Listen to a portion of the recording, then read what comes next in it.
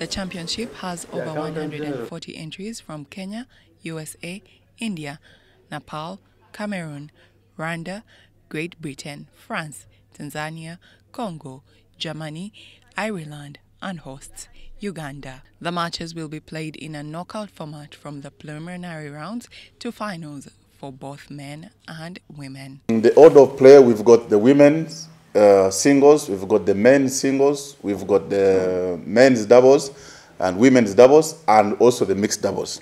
For the format, it's a normal three-set, third set tiebreak. That's what we are playing. The men's singles will take 2.5 million Uganda shillings, and the women's winner will take 2 million Uganda shillings.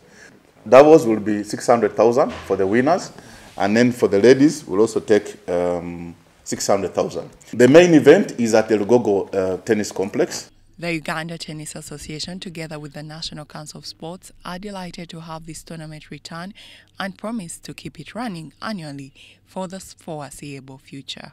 So we are reviving this tournament again, and going forward we will ensure that we hold it annually.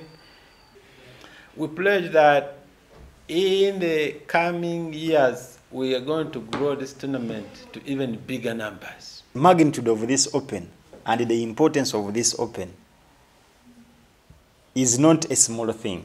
Uganda Open is going to contribute heavily towards foreign exchange earning.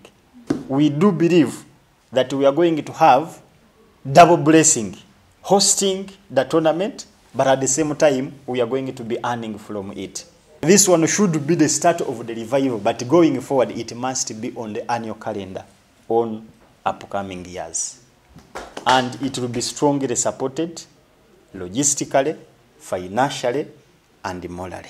The tournament was last held in 2013 due to leadership issues, and this return edition is expected to feature top-seeded players from the East African region like Ismail Changawa, Cynthia Cheruto, Frank Tayewa, among others. The tournament will run from the 4th of December to the 10th of December 2023 at the Lugogo tennis courts. Grace Joyce Kemgisa, UBC News.